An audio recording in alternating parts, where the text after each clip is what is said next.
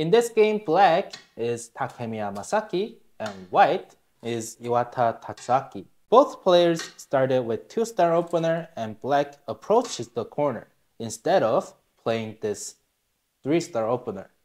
When black approaches the corner, white pincers. Of course, black, Takemiya Masaki, is not going to take this corner. Black is going to get some influence. White jumps and black shoulder hits. If you're not sure about this joseki, you can learn more about it in the Essential Joseki series from Simple Baduk. White extends first, black extends, white tries to push out, black blocks, white extends, black extends, and white jumps. From here, black could immediately take away the corner, but still, we have Takemiya Masaki, so he plays over here. Now that we see this is getting a bit too cosmic-y, so white immediately splits to prevent the cosmic style of Takemiya Masaki. But surprisingly, Takemiya plays this connection, trying to save this stone and get some extra thickness over here.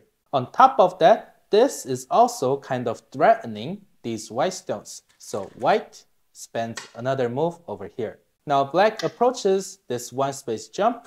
White Kosumi's out. From here, the usual answer would be something like this. Just settle the group. But Takemiya doesn't want to see this kind of things from happening.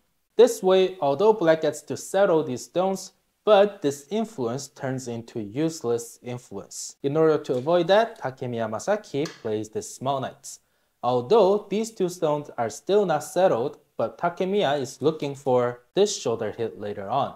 This way, black can completely lock white inside and grow something over here. White kicks this stone first, black extends down and attaches on this 3-4 point. This is actually kind of a greedy and small move. White should have applied pressure on these two stones. Even if black gets to small knights in, white gets to get some of the corner and further apply pressure on these 3 black stones. As these black stones run somehow, white is able to erase this part of the potential. But in the actual game, white attached over here, black hunted. From here, white could extend down or connect, and white died. From here, white has 2 options, connect or extend down. Connecting means white get to still affect the middle a little bit. Extending down means white gets to settle and there are no problems or whatsoever. When white connects, black, instead of forming a tiger's mouth, played a small knights. This move is saying, next, I am going to apply pressure on this stone and you don't get to make this 2 space. This small knights is also preventing white breaking out. But the only problem with this is black has less say on this corner. But black is Takemiya Masaki, the person who doesn't give a thing about the corners. White tries to get the corner safe and black approaches the corner. White answers and black pincers this stone. Next, white tries to break into this middle of the board while separating these 2 black groups. Black, instead of immediately cutting the connection somehow, black settles these black stones. White attaches, black bumps, white extends, black forms a tiger's mouth, white harnets, black harnets back. When white extends, black extends.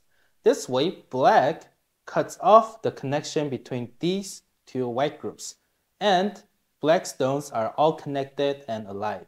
And on top of that, because of this and this, black has this kind of things that's possible, so black gets the sente at the end. So white, before, make sure white is alive, pushes first, and then white is alive. Now the next move, if black is any other player, then black might play something like this. But again, we have Takemiya Masaki. So black plays over here. First is looking to attack these white stones, and second is to get some stones over here to get some cosmic going on, and later on this shoulder hit to lock these white stones in. That's the dream. White jumps, black small knights, white tiger's mouth, and black extends. White ataris, black connects, white ataris, black extends, and white jumps out. From here, this stone is now in danger, so black pulls back. Takemiya Masaki knows exactly when to get a moyo or the influence going on and when to defend his own stones. That's the difference between Takemiya Masaki and most amateur players who play Cosmic style. Amateur players, we usually just surround, and everything dies around the board, and as soon as your opponent throws in a stone in the middle, you probably can't even catch that, then you lose the game. But Takemiya Masaki also keeps the balance between the moyo and not dying. White peeps over here, and if black plays here, then white is able to use the black stones to get some stones out there, so black connected. From here, white kind of should have played this move in order to settle all these white stones, but white wanted some extra thickness to leak into black's potential. With the sente, black got this move in. Next, white got a little bit too greedy and crawled on the second line. White should have played something over here in order to restrict black's growth. But since white played here, black got this huge point. Now you can loosely see this moyo forming. White jumps out trying to leak into black's cosmic, and black peeps first, white connects, and black small knights out. Now it looks like not only black is surrounding this part of the board, but also this part of the board. So white invades. If we look at this invasion, personally, I kind of want to play something like this, but Takemiya played this Kosumi. This is saying with the next move, I can play this to solidify this part of the board. But if white plays something over there, then black can play this and capture this stone. But if white plays something over there, then black can play the small knights and control this stone. In the game, white played over here, black bumps, white plays here, black blocks the corner, and white clamps this stone. This variation happens quite often in our games. If you don't know this variation or this joseki, then check out the Essential Joseki series. Shameless plug. If black extends over here, then white can jump. When black plays over here, this turns into sente, black needs to run. This way, white gets to take away all of black's points. So when white clamps black's stone, black needs to connect this way. And white has to settle too. Now again, before black playing something over there, black captures this stone. This not only settles these black stones, but also affects white stones over here. If white doesn't answer black, then black can later play here. When white connects, black can play here to connect everything back, and white stones are going to get attacked. So white has no choice but to make a tiger's mouth and be alive over here. Black shoulder hits over here, trying to apply pressure. White lifts and shoulder hit. Now we are solidifying this middle of the board. White plays here, trying to leak into black's moyo. Black, instead of passively surrounding this middle, black attached over here. White blocks, black harness, white extends. Next, white is going to use this atari to connect everything back up. So black blocks over there and white connects over here. The simpler way of playing is black connects, white connects, and because black is too thick over here, white cannot erase too much of black's points from here, so black can turn around and take this corner. This is a simpler way of playing as black. But Takemiya Masaki doesn't care about the corners. Takemiya only wants the middle. That's the romance of Cosmic style. White ataris this stone. When black cuts, white cannot capture this stone because black is able to counter atari and these stones are probably going to die. So when black Atari is over here, white connects and black pulls out this stone. White Kosumis, black extends, and white shoulder hits this stone.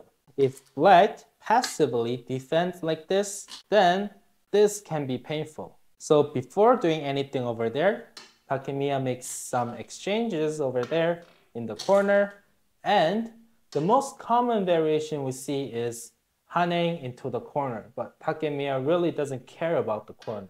So Hane is out. When white Ataris this stone, Takemiya starts a ko. He wants, by starting a ko, maybe cut off this stone or get other profits somewhere else because he really doesn't care about the corner. White captures this stone, black slides in, white defends the corner, black captures this stone, white bumps, white another ko threat, black captures these stones, white capture, black extend, white block, black takes the ko, white Ataris these stones, black connects, white takes the ko, black extends over here, and we see these stones are iffy. When black plays here, white saw this and this, there are too many ko threats, and even here we got quite some ko threats. So white decided to settle this ko fighting. And black got what black wanted to, cut off this stone. White pushes, black hane, white push again, black extend, and white Ataris these stones. Black comes out, Atari again, black comes out again, and white tries to capture these two stones, but black attaches over here. This is the way to surround these white stones. If white simply connects, then of course black can surround these white stones. If white extends, then black can come out. When white cut the connection, black can Atari and capture everything. If white plays this Kosumi, black can extend. Now, if white connects up over here, then black can connect over here. If white connects over here, then black can cut from here. So white has no choice but to simply capture these two black stones, and black completely surrounds white stones. When black played this move, we can see this middle moyo is now solidified.